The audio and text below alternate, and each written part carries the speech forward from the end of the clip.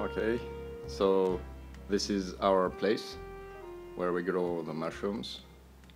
So here we have pressure cookers, stove, a sink, a table to prepare a lot of stuff, and then we have one of the fridges. Here we have a greenhouse. A lot of things in the greenhouse. Not many mushrooms because we just harvested yesterday, most of them, after the weekend. And now there is only a few of them left.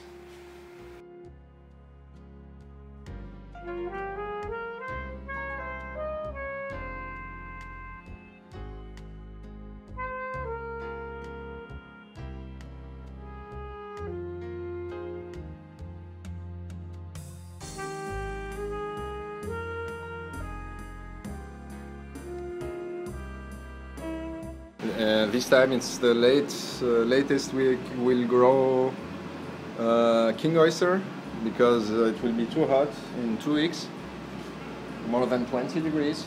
Now we are only at 17 and 83%.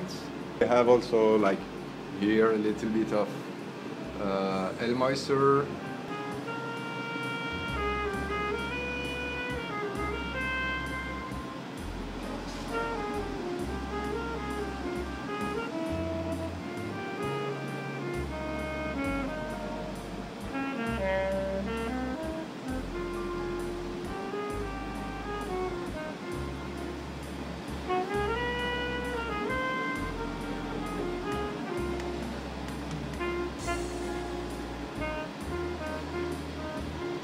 Many blocks of shiitake. So this one are second and third flush, and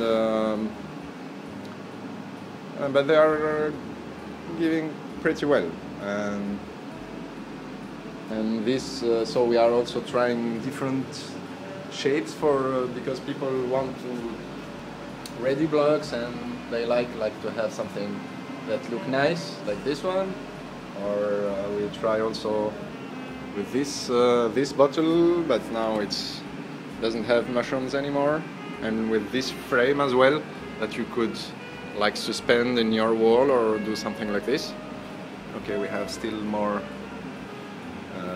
elm oyster here, and we have also some pioppino that started to grow. Only now we are waiting for months now. I was working on this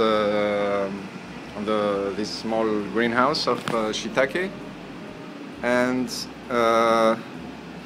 we can see right here that we are almost at 96% moisture now. So it's full of fog. I can maybe open a little bit to see the fog getting out. I'm not sure you can get it on the camera. And but I will put the new shiitake blocks in there to make new fruits.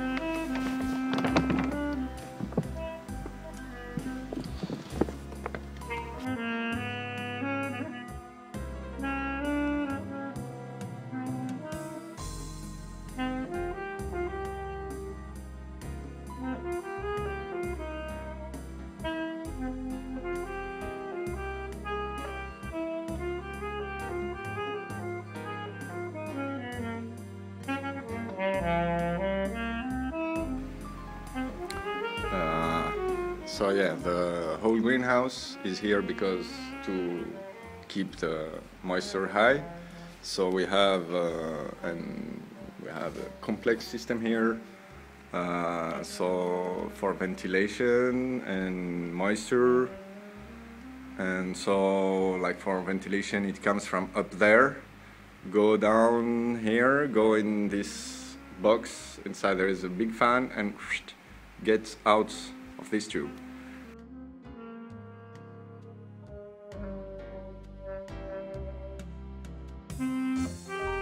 Exhausts take it here, so this is something I made for making easier to change the filter, and so it gets there, and there is another ventilator, very strong one, and that push it out from this window.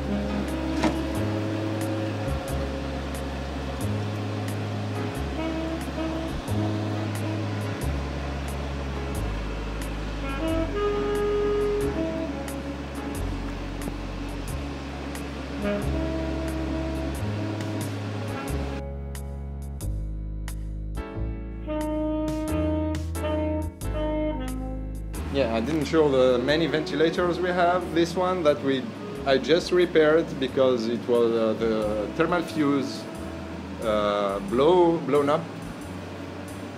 Yeah, I was closing everywhere so the spore don't get inside, because the first one died because of the spore. So, but unfortunately it died as well. So what I have done is to change the thermal fuse, leave it open, and hope that it will take few months before I have to change the thermal fuse and clean everything inside.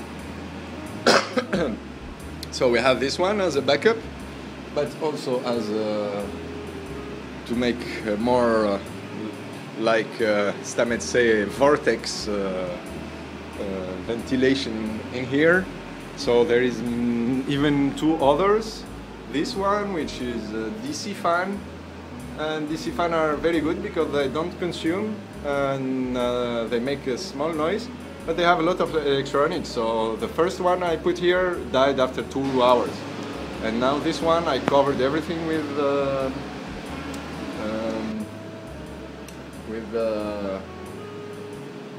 what's the name? This glue.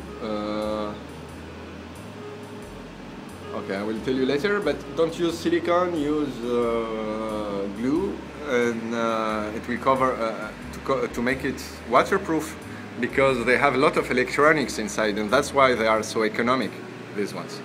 Okay, and we have a similar one here, but it's an AC fan, and it has much more holes, consume much more, and okay, no electronics inside, so no problem from the moisture, but it doesn't like so much to be closed.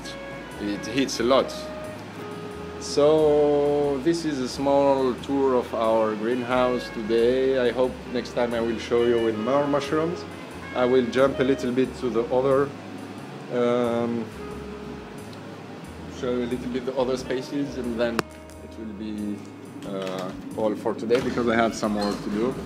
So let's come in here. Yeah, so this is our shiitake blocks that dry here before we soak them again and put them back in the greenhouse. And here we are making our pasteurized blocks from straw, so you see the big blocks in there. Okay, up there it's the shiitake and pioppino sterile blocks, but this one are like the pasteurized blocks. It starts something like this. This is straw and coffee ground. 80% straw, 20% coffee ground, and then you have some whites growing, and then it's all white, and then it's even more white than that. And I think I don't have an example, but at some point they will make mushrooms and start to push against the plastic to get out from the back. And that's when we move them to the other room. And now for the lab, I will just show you a little bit from here. We are still using a glove box. I'm working on making an HEPA flow hood to make it easier to work. This is a little bit long, but it's very efficient. So with this small box, we made all these blocks you will see in there. Okay, so at the top there, it's this line is pioppino, and this is shiitake. Okay, this is again shiitake. A lot of shiitake here. We have some blocks of oyster and things like that. At the bottom here, it's shiitake blocks that are browning. They are almost brown. This one we should use them. And even at the bottom there is still more blocks of shiitake brown, ready to go.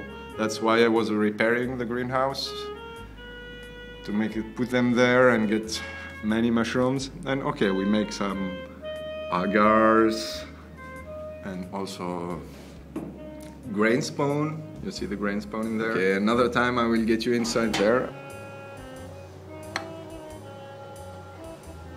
And okay, we have a small fridge. It's important to have a fridge to store your cultures and your spawn when you don't use it immediately.